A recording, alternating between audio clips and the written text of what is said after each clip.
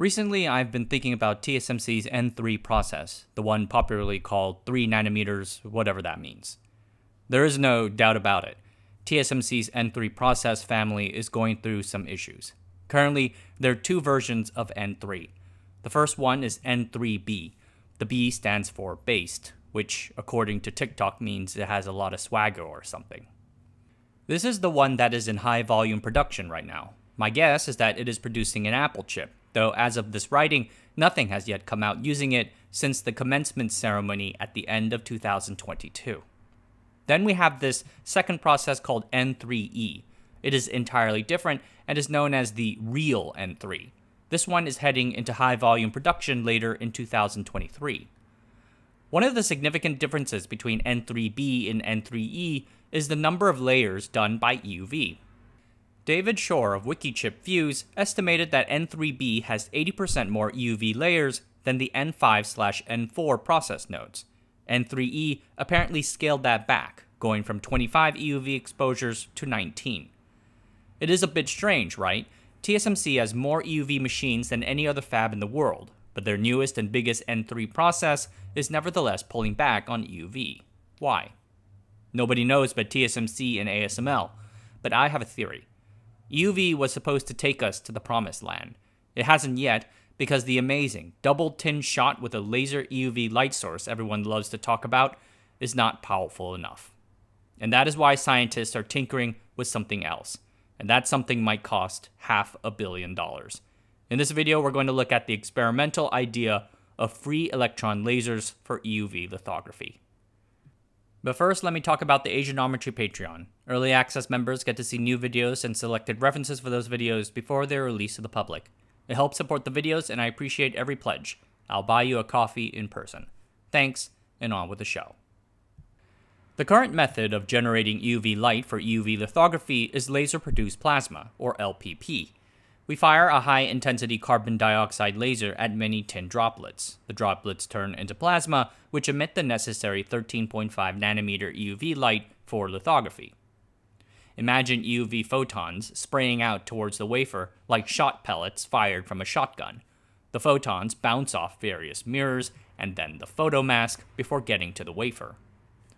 Upon hitting the wafer, these photons react with the molecules of the photoresist coated on that wafer. Now the wafer has the chip design printed onto it, and we can move on with the rest of the fabrication process. Well, that is when things go right. The issue is that both these photonic movements and photon resist molecular reactions are random processes that follow quantum mechanical principles. These photons will not travel exactly where we intend for them. There is random variation in their distribution as they go, and the molecules on the resist layer are also distributed randomly and will interact randomly upon being hit by the EUV photon. What this all means is that stochastic effects on EUV lithography leave various print failures on the wafer. Broken lines, microbridges, and rough edges on designs. We call them failures rather than defects. Why? Because a defect is something that happens due to particle contamination, pattern collapse, or otherwise. This is different from that.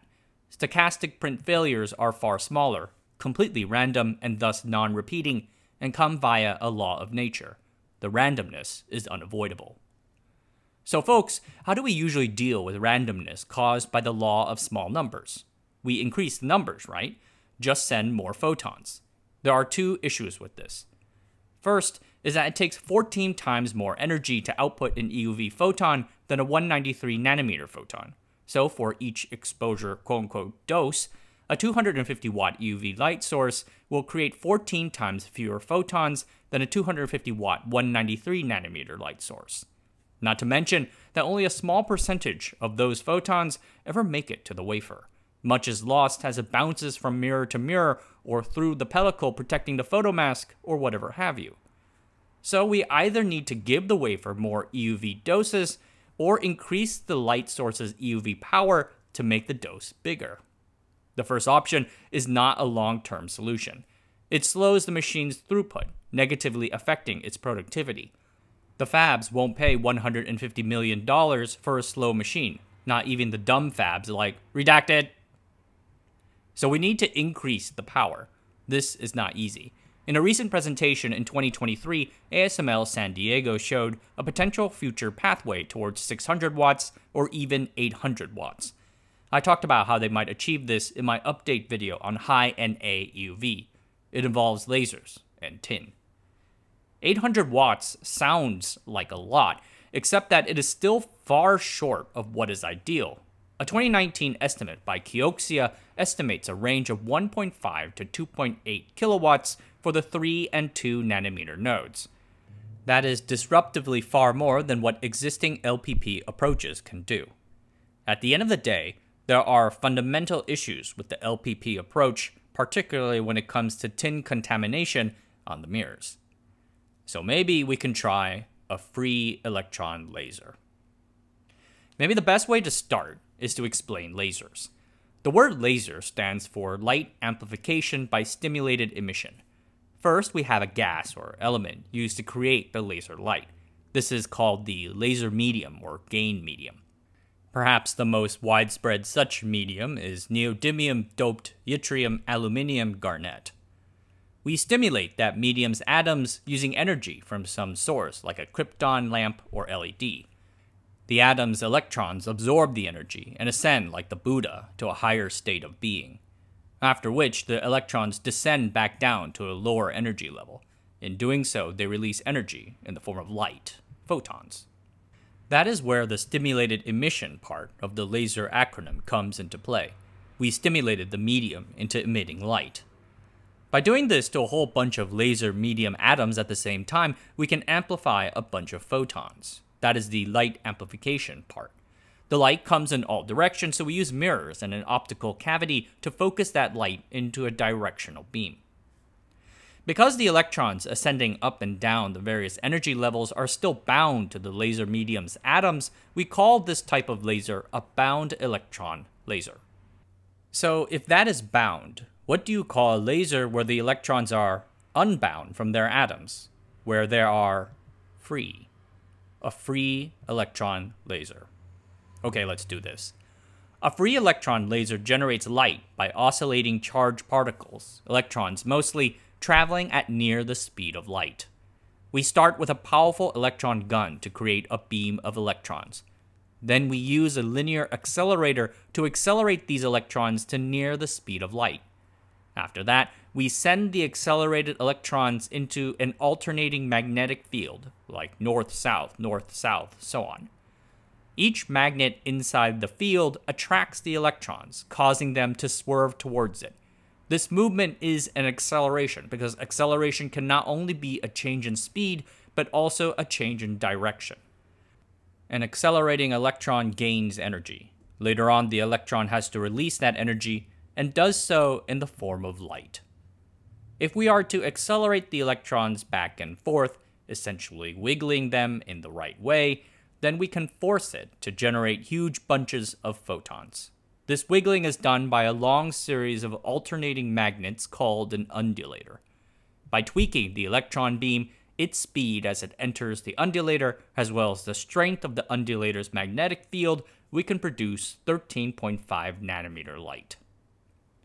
Since 13.5 nanometer light is very easily absorbed by almost every substance in the world, we cannot use an optic system like we do with traditional lasers to collect and intensify the emitted light.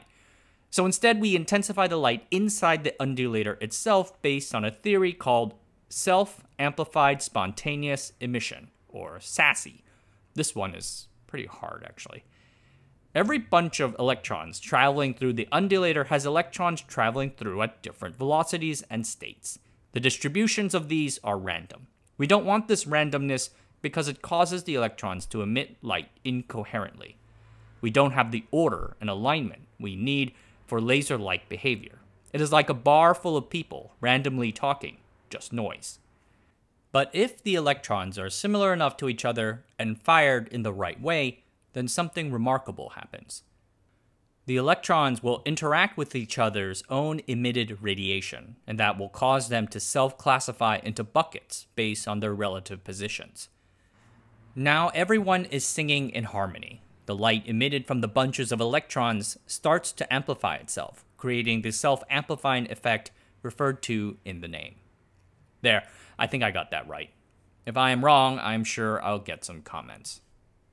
Those who have seen the previous EUV light source video might recall that early experiments worked with synchrotron radiation. A synchrotron is a class of donut-shaped particle accelerator descended from the cyclotron. It keeps a particle beam continuously circulating, emitting radiation. The industry ultimately didn't use a synchrotron to generate EUV light for photolithography because it cannot generate enough power. Though a synchrotron is used to generate light for the actinic blank inspection tools.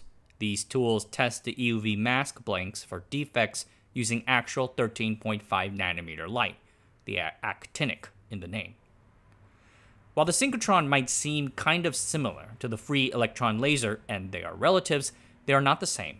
A synchrotron light source is essentially a storage vessel, particles churning around in circles endlessly like as in a 7-Eleven slushy machine. On the other hand, the electron beam's requirements for an EUV class free electron laser are so demanding that only a linear particle accelerator can do. A team at Japan's High Energy Accelerator Research Organization, or KEC, recently presented an interesting proof of concept. This free electron laser POC kind of looks like a racetrack. The electron gun first creates the electron beam. The beam then passes through two linear accelerators. First, an injector accelerator that adds 10 mega electron volts of kinetic energy to the electrons. This is kind of like how a race car speeds up in the pit lane to get to a decent speed before entering the main track. After that, the electrons go through a main accelerator that adds another 800 mega electron volts of kinetic energy. This brings them to near the speed of light. After that, they go through the first turn. And then after that, into a 200-meter long chain of undulators. At the end of the undulator chain, out comes the EUV light we so desire, and the electron beam. Normally, the electron beam is dumped right after exiting the chain. The KEC team does not do that. Instead, they send the beam through a second turn, returning them to the main linear accelerator. There, the beam is decelerated before finally hitting the beam dump, which safely absorbs the electron beam and its energy. These dumps are usually made from a non-reflective substance like graphite or concrete. A beam line will be necessary to bring the EUV light to the lithography machines. This is likely to be a set of mirrors in a vacuum chamber to expand the beam cone and split it for entry into the steppers. A free electron laser has a number of advantages as a photolithography light source. First, because there are no tin droplets, we do not have issues with tin contaminating the collector mirrors like with the LPP approach. Second, a single laser can provide light for multiple lithography machines. A laser can generate 10 kilowatts of EUV power for one machine or 1 kilowatts for 10 machines. This is the same advantage the synchrotron approach offered. Third, the free electron laser is adjustable. Tweaking the electron gun and the undulator specs can upgrade the 13.5 nanometer light to an even shorter wavelength like 6 nanometers. Fourth, there is a possible cost advantage. The laser itself will cost a lot, roughly $400 million along with $40 million of annual maintenance costs. But again, you can distribute its fixed costs across multiple lithography bays.